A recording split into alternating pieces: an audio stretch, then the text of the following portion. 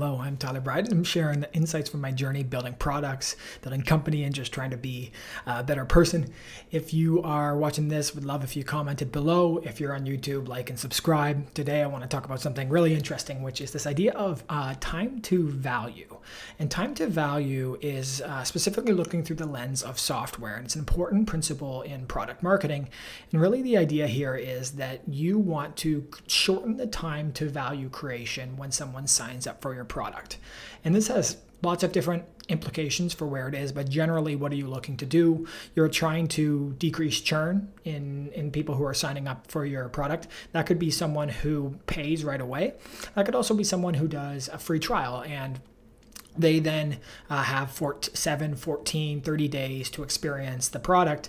Generally, I mean, unless you're not a business, you're trying to get someone in that free trial to experience that value and then have that sort of moment and then sign up to become a paid user of the platform. And there's lots of different ways that people look at this, but one of the ways it's been described is the aha moment. And so when you are a user, you sign up for the platform, whatever that platform is, you have that moment where you say, oh, wow, this is valuable. You have that realization, the value is created, and then moving forward, there's less friction in someone reusing the product, continuously using product, or executing on the use cases or tasks that they have. And I'm going to look specifically through the lens of my own company here at 𝗧𝗶𝗺𝗲 just to give some more concrete examples from my experience. And one of the things that I was looking at is sort of a cohort of the last 14 days of people who had signed up for a free trial.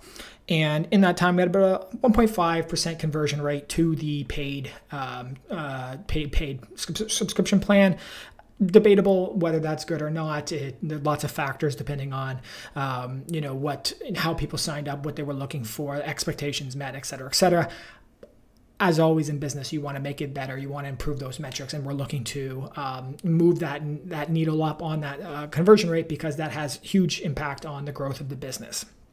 In terms of that, something that was interesting we noticed just from a small example is that the people in that cohort, there were 5 of anyone who signed up for an active plan had at least 5 sessions in the app. And a lot of the people who did not sign up only had one session, maybe 2 sessions. So what you see immediately is that the time to value creation was created and led to them coming back to the product, finding value, finding usage out of it, and then moving forward with the subscription. In our specific use cases, and we've seen this among many businesses and industry and companies and products, there are also specific actions that are being taken that then indicate that this time to value has been sort of fulfilled in some way. And with that, just as an example, I'll hop in, and what we've tried to do is streamline this as much as possible, is really this idea of quick options. So for us, some of the ways that we've seen value created very quickly is in this quick option, which is an upload, someone creating a new text note, or someone creating a recorder and then capturing recorders from other people online, or then even integrating with Zapier or Vimeo or uploading a CSV. If those functions are taken, then there is the opportunity to fulfill that time to value creation and then increase the likelihood that someone's going to convert into a paid user. So what we're trying to then encourage as you sign up for Speak and then use it is that you take some of these actions to actually find that value and then move forwards through that funnel to the paid plan. We've seen this with other things where it's like, Dropbox. One of the measures that they had around was that someone would create a folder, add files to that folder, and then share. And if that was completed, the likelihood that the value was created, that they would turn into a paid user, increased significantly. And there are different types of value creation. One of them, value creation and time to value. One of them being this idea of like basic. And with basic value, with basic time to value, you're achieving a small function within the system that then creates utility for the product and then makes that user want to continue using that product. To continue with some examples from our perspective, what we see here is just a simple example is like someone can upload a file, they get an accurate transcript that is interactive that they can export back. So fantastic. Basic value is created. Now, what you're trying to do on top of that is layer in exceeded value. So you want to exceed the value in that process. So great, we've got just the transcript. What we then try to layer on top is sentiment. So you can automatically find sentiment throughout the files that you've uploaded. You can find insights and then jump from the but they don't actually have a keyword that's valuable to you to that specific moment. So you've hit the basic value with the transcript. Now you're trying to hit exceed value with these insights and sort of have these breakthrough moments, iterative moments of realizations of what's possible with the platform you're using. Ideally, you are doing this as quickly as possible. And if not, in the attention span that we have, the economy have, the plethora of solutions often available in the market for many companies these days, if you're a tester and you don't find that value very, very quickly, you're gone, you're testing something else, or you're building your own solution, et cetera, et cetera. So the goal is to make that as immediate as possible. And then if you have a delay in that, there must be some understanding. So one of the examples that I've seen is, accounting software, where yes, there is some short time to value in some cases, but a lot of that is actually created at the end of the year when you're filing your taxes, and then all of a sudden the system sort of culminates in a huge reduction in the amount of work, the value that is created. And so if you are to have long time to value creation, then you need to have sort of little loops within your product, within your marketing, within the messaging to make sure that people make it that far and then get that final value that you're hoping to achieve. And this is something that we've also worked on here at Speak, because you need to have you need to have great value creation immediately. So here, this transcript, generally one of the ways that specifically transcription and speech recognition companies are working on is how quickly can I get back to transcript? And then of course, how accurate is it? So that's a huge piece of it. The other challenge is if we are looking through the lens of what we're doing, we're also trying to, apologize if there's any swear words or anything in this, we're also trying to aggregate insights into a dashboard. And for you to then get the value from this dashboard, from your Explore Insights page, you then need to have many files.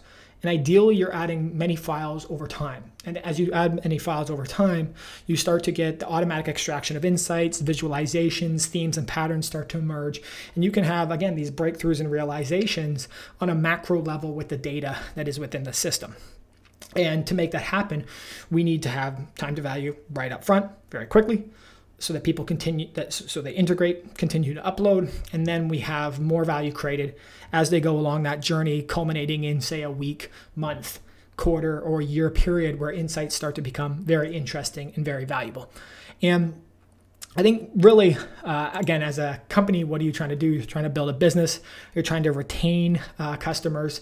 It's very expensive to acquire leads, traffic, especially in today's with some of the advertising platforms failing to hit the same efficacy that they had in the past. And so if you can get a customer, the goal is to retain them for as long as they are. And what that leads to is net revenue retention, so that you can hold your customers and then continue to grow with other ones. And you're trying to, along with that, stop churn. If no value is found in the product, then that is not going to happen. And so with focus on this time to value, this metric, it's an important metric for SaaS companies to measure and then figure out ways to optimize. If you don't do that, you're going to find yourself having this leaky funnel where great, you can get new customers, you can get new users, maybe free trial users, maybe you can get some customers in, but they're quickly falling through that bucket. And then you are struggling to refill that bucket and most likely paying to refill that bucket. And in many cases with products, you're paying more to acquire those customers than what their lifetime value is. And that's not a situation that any of us want to be in, especially in the world that we're living in today, sort of the market conditions that we're in today. So in another video, I'm going to maybe talk about I'm going to talk about how can you improve time to value, what strategies are there, what can you do. There are opportunities during the onboarding experience, and time to value in general is something that is focused on and improved during the onboarding experience. There are ways that you can build your product. There are ways that you can build your marketing. And what I hope to do, along with my own journey as we continue to increase these metrics, is share our process to optimize and continue to decrease the time to value, exceed, hit that exceeded time to value, which means people are having even bigger breakthroughs on the value that is being created, and then differentiating that from other products.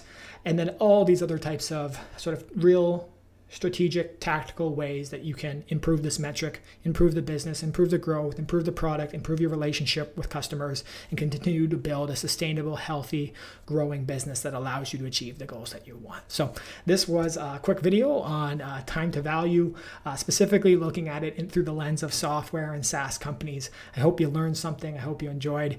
If you did, please comment below, like and subscribe if you're on YouTube. Love to hear some feedback. Love to hear some ideas for content as I continue to proceed. And thank you to anyone who's been checking out my journey. This has been 𝗪𝗵𝘁. Thank you.